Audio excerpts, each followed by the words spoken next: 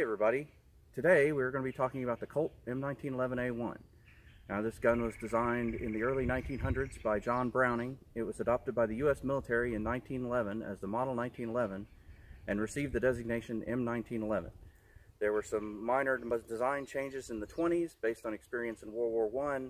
They added a longer dovetail, they added a block on the firing pin when the safety's engaged, and it served the U.S. military from 1911 up until the 1980s when it was replaced by the M9 Beretta.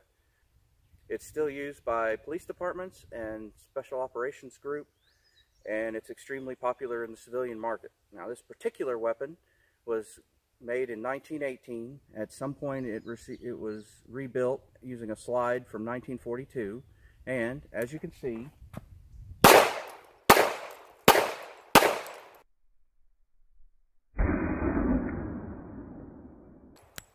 it still shoots really good.